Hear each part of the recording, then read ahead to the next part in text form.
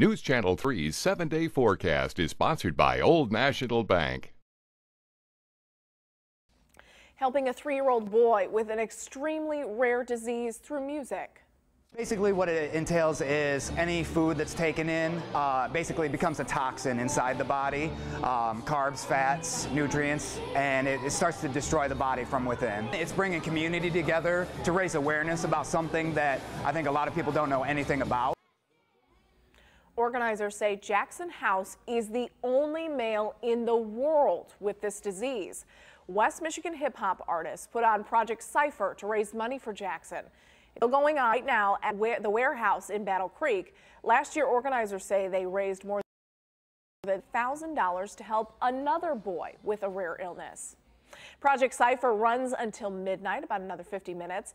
We also have a link to Jackson's GoFundMe page at WWMT.com.